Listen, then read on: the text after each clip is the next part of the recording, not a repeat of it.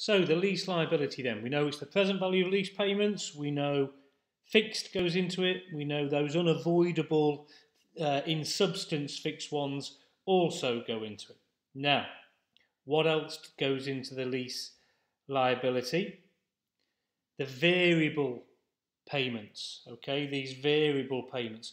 But the only ones that go into the lease liability are those variable ones that are based upon a rate or an index, such as the CPI, the Consumer Price Index, inflation, such as LIBOR, such as interest rates. Market rates could be based on market rentals. Okay, so if it's based on those, then you do include it. Now, think about this little example. So this is our lease, and initially we make a payment of 100, but that varies with the Consumer Price Index, and it's 100 per annum, and it's a 5-year lease,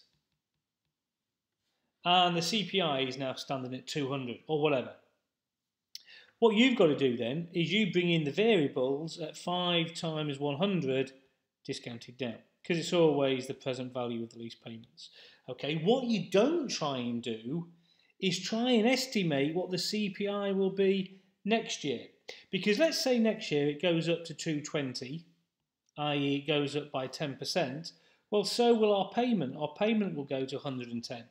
But we don't try and guess that. What we do is we keep it at 100. We change it in the future, but what I'm talking about is initially, we keep it at the 100. We don't try and guess the future. The reason behind that, the ISP said, was just simply because it'd be too costly to try and work it out all the time. So when it's changed at the end of next year, well, your lease liability will have changed then. So next year, your lease liability would be 4 lots of 110 discounted down.